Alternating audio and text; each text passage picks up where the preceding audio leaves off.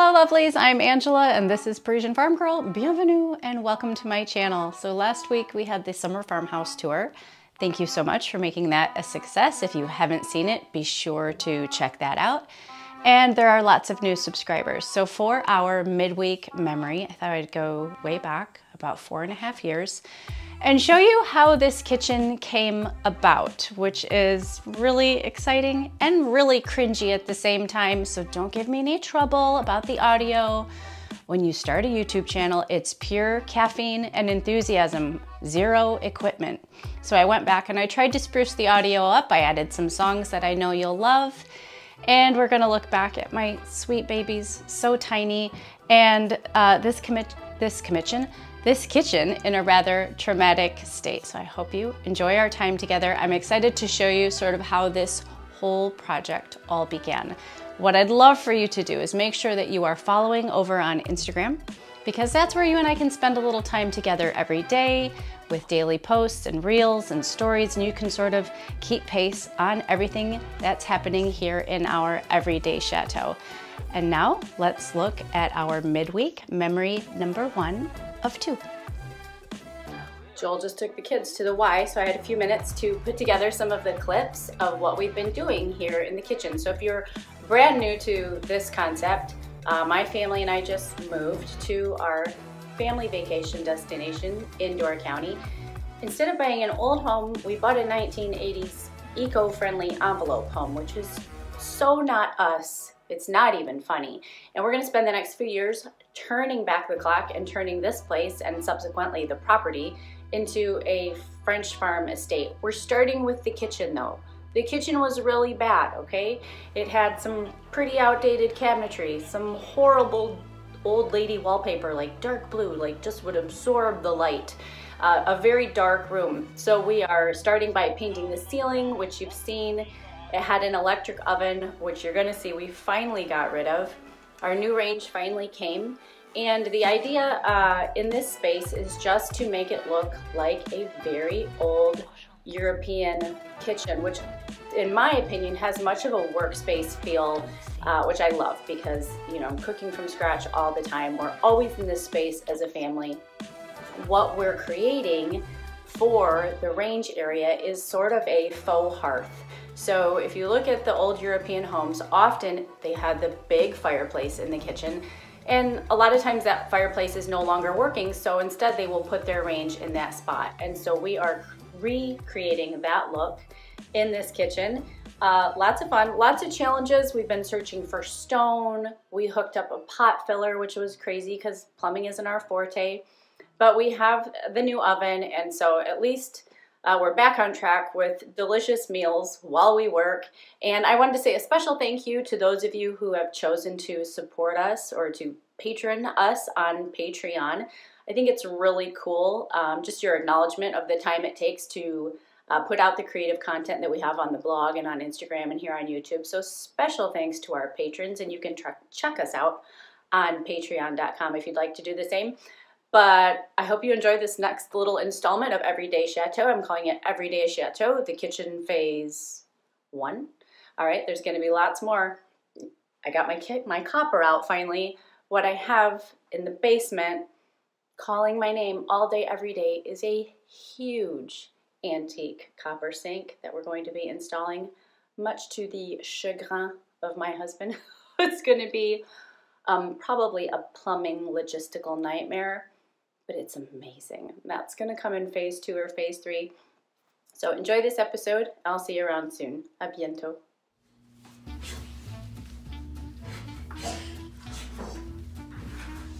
Is that a smile?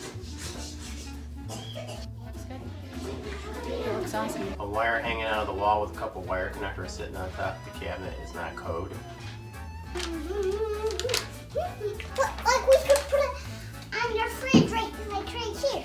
Oh, that would be brilliant. Yeah, no, we could put it like right here because like mommy is free kitchen. No, we can't do that. I just threw the rice in the basement. It's bigger than you. Oh my gosh. It's bigger than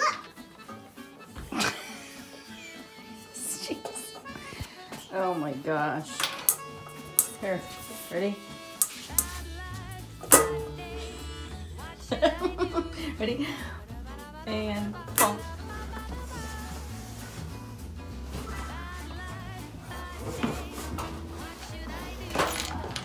Oh, whoops, sorry, I thought you were going to grab it. Okay. Go your way, son. Down. Yep.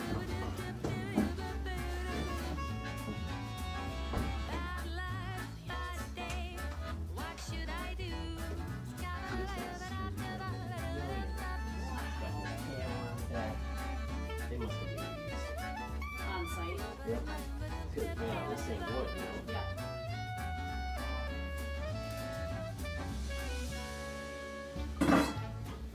So I'll have to figure out how to shut off this breaker Okay. without shutting off Joel's fan. You think this breaker goes clear to the bathroom? No, I doubt it.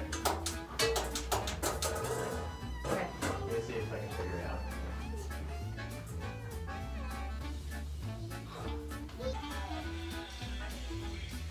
I'm just standing here in case it falls.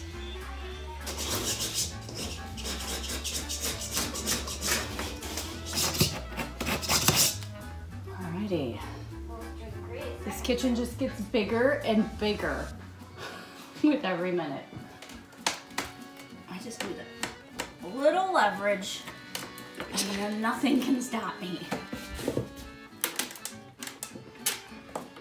You're gonna break that pry bar before you can even get it off. It's probably some cheapy It's called the Wonder Bar.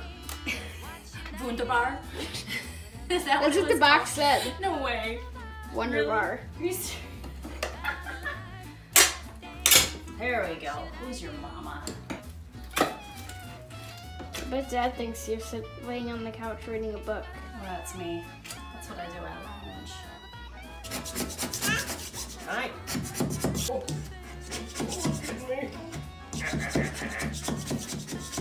We working together, huh? It's your first job, yeah? You can tell as you go, I've destroyed this pantry in the last 4 days since the grocery run. Yeah. Where's mine? Can I have my bed? Thank you. Okay. Give her some privacy, Junior. Wake him out of there. Thank you. What's up? Okay, go. Those goggles are cracking me up. You're Just over here hitting a studdish. No, he's not. Oh, you're good. Keep going. What is with those goggles? Oh, hi, Jude.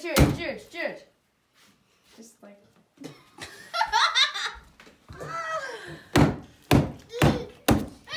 Yeah.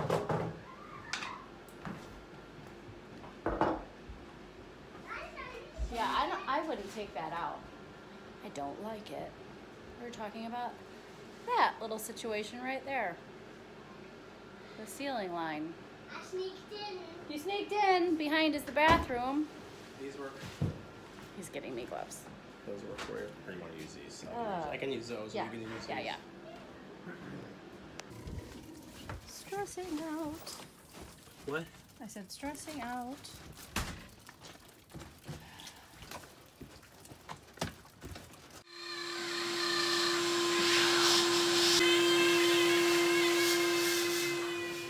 Oh, are my pans gonna fit in it? Where's my baguette pan? This thing is kind of not that near. It's kind of. Oh, I'm gonna be sick. Watch out. Oh, I'm nervous. It's not gonna fit, is it? Oh, yes! You fit it. Just barely. It's garlic skate butter from the little farmer's market. All right, pass these around. Guess what happens tomorrow? What? The oven gets attached. Oh yeah, I know. Okay. Did you know that? Did you know that? I know it. I know it. No.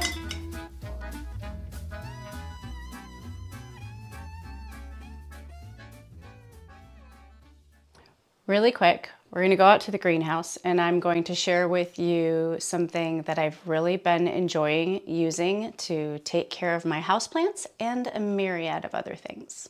I'm going to take a few minutes in between each of these flashback videos and tell you about my new MAKEOVER water distiller. We love filtered water and there are still so many reasons to have a water distiller in the house. I love this one. It can distill a liter of water in an hour. It's quiet, it's stylish, it's done a phenomenal job for us so far.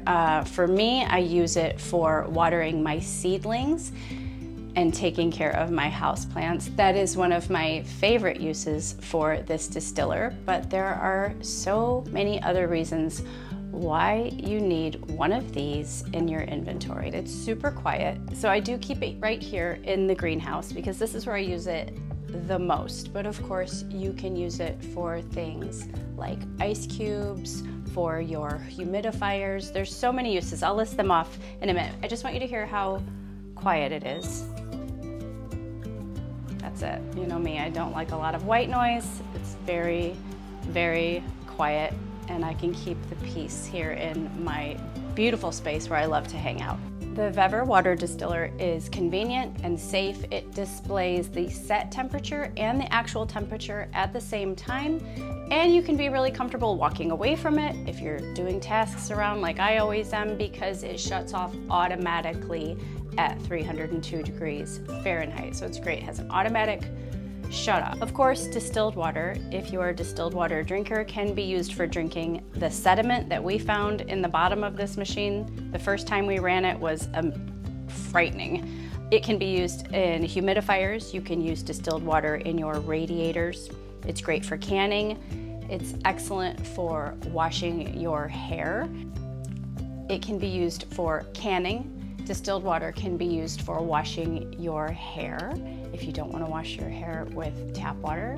It can be used for rinsing wounds, so it's always nice to have some of that on hand. It can be used in your iron, if you like to iron sheets like I do, to keep the sediment out of that water and off of your linens. You can use it in your neti pots.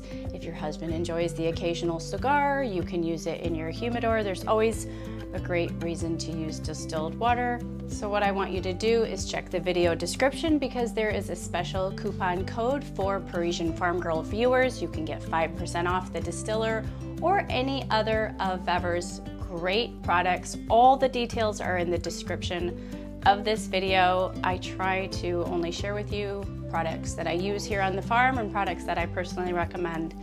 And I am quite enjoying this machine, and I think you will too. You're recording. Okay.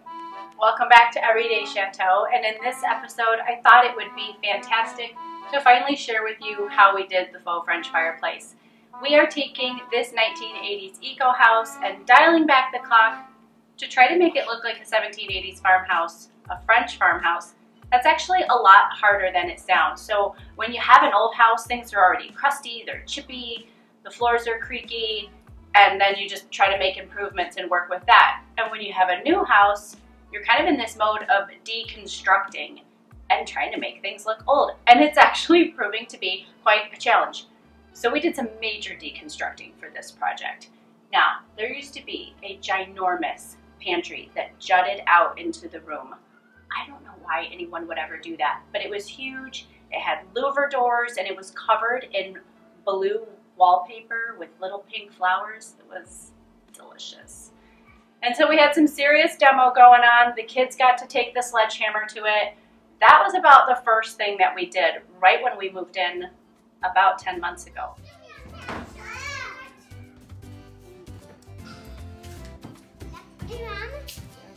I made Chewy and Dad's iPad a boy. Serious, a French guy on mine. Quite a gap here. Oh my gosh. What a drag. That shows you what the floor looks like clean though. It's getting pretty in here. Yeah. No, Dad. that's gonna go.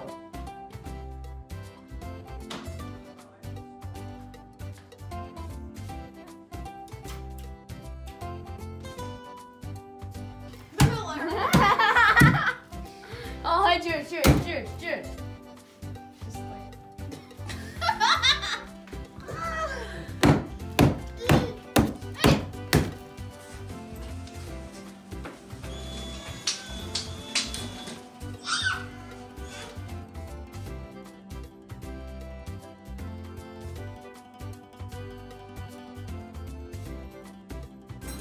No, Paco. No, stay down. Here, guys. Come here, get it. All right, thanks, sir. Not a problem, thank you. Thank you. Yeah, not a problem. Thank you, Lowe's. I appreciate you coming out.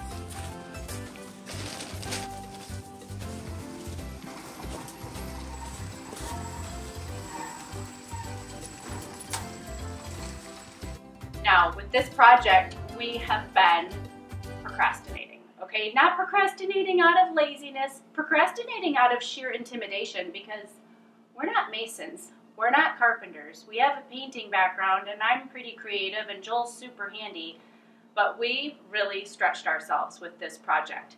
So, it all began with my idea to create something that I was referring to as a faux French fireplace.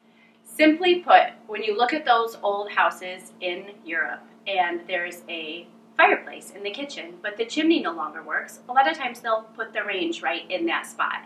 And I love that look, and that's what I wanted to create here.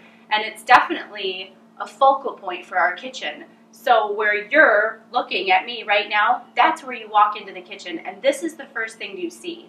So you used to see a huge pantry, and now you see this. So I wanted to have that look of the fireplace scallop on the sides, the stone background. This mama wanted a pot filler for making all those pasta meals for the kiddos, and a place for my salt dish, and a place to put my pretties and decorate for Christmas. It came out fantastic, but it was really, really challenging. We are both really skilling up during this whole process, and it's been amazing. Joel's plumbing skills have gotten better. He did such a great job with the copper sink, and he knocked it out of the park with this one. So after he took down the pantry, he took out the wall and ran a hot and cold line for my pot filler. I was so proud of him, so friggin' impressed. And I took cardboard and shaped out these templates, or like a pattern, for the sides of this fireplace. I learned how to run a saw. We cut these wood pieces. We figured out how to attach them. We had our first experience with Luan, which is like a really bendable plywood. We learned how to get it wet and round it out. That was super cool. Now hold my thumb. There you go. All right, now what? All Hold right. on, Dad's trying to complete a Okay, thought. I thought with the 2x6, we could attach the plywood to the sides of the 2x6 and screw the 2x6 straight to this. Yes. For support. You Okay. know what I mean? It would go all the way down to the floor, and then As will the plywood.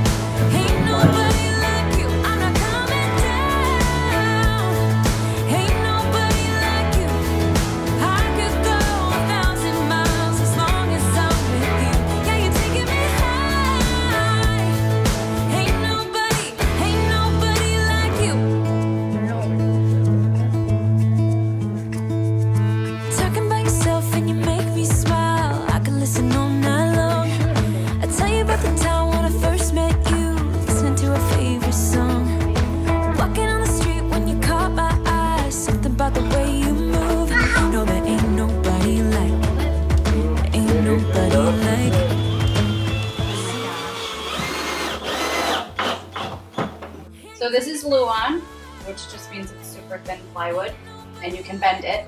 We're doing some pretty hard curves here and causing a lot of stress on the wood, so we soaked it in the bathtub for a good 45 minutes in hot water, and then Joel's gonna go ahead and score the back of it on the two major stress points, and that's gonna give us the great curve for the front of the fireplace.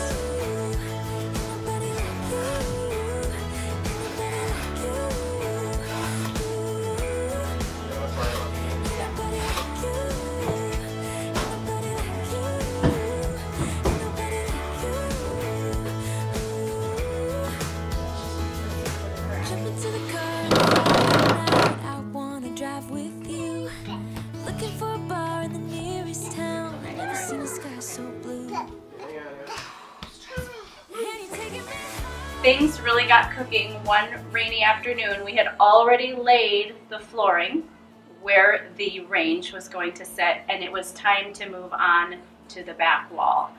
I was really, really nervous. How in the world was stone going to stay on a wall? I know people do this every day, but we're not masons. How are we going to pull this off?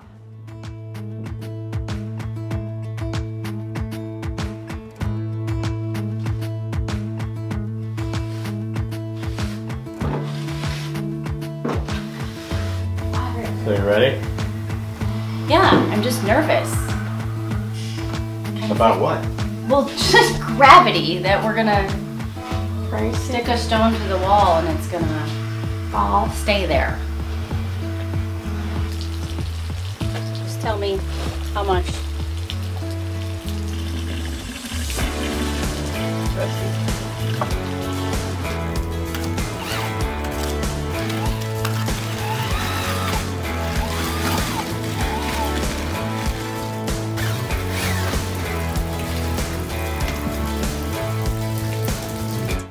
Got the stone up, and then I'm like, how are we going to mortar in between each of these stones? And I remembered, hey, I'm a baker and I know how to pipe cookies. So I got my piping bag out and my frosting spreader, and Joel would fill the piping bag for me, and I literally piped the mortar in between each stone. It worked out perfectly. I had the flat frosting spreader, did a little bit with the baby on my lap even, and it just started coming together and coming together.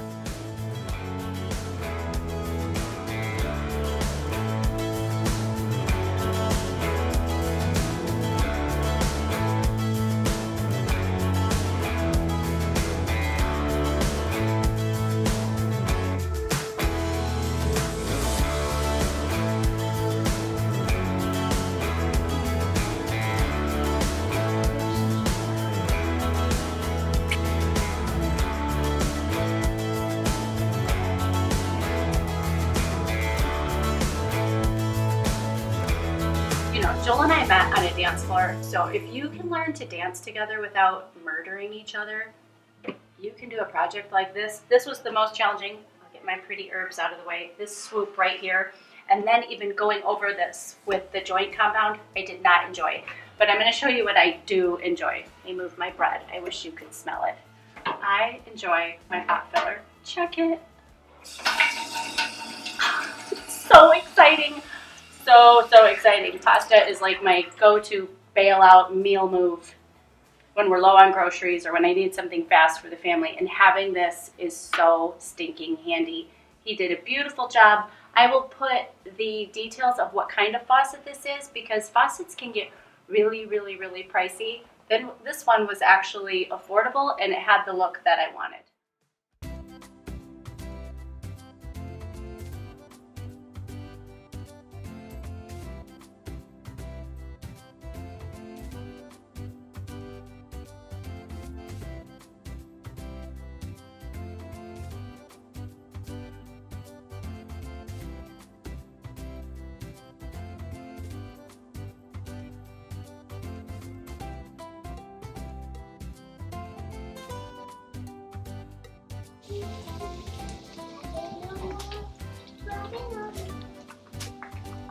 So I'm doing 6 tablespoons of butter. I don't know, what do you think that's? 2 tablespoons of honey. I'm gonna do 3 tablespoons of honey and some shallots still from last year's potager, chestnuts, apples, and cabbage. And we're gonna let that like simmer and get delicious for about 45 minutes and then have it with sausages. Does that sound good? That's quite a face you made. You ready?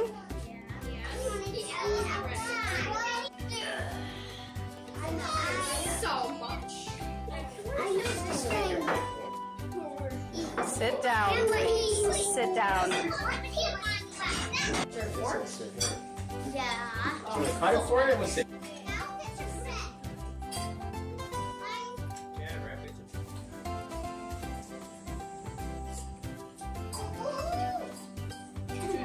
Out of your mouth. Sit down. See how tall it is. Oh, So that is our trip down memory lane, our midweek memory. Obviously, the children have grown so much. I don't know what's more traumatizing, the bangs, or to see how much my children have grown in the last 4.5 years. You saw the stove, out with the old, in with the new. We have the new range, which I'm very excited about. And I love it that you come here for creative content and inspiration. If you'd like a little more of that, I invite you to join my Old World Design Society. I teach a monthly interior design class, and we have a publication. You can do that by clicking this white circle right here. I'd love for you to stick around on the channel and watch the next video. Of course, make sure that you are subscribed, and I will see you again, probably this weekend. A bientôt.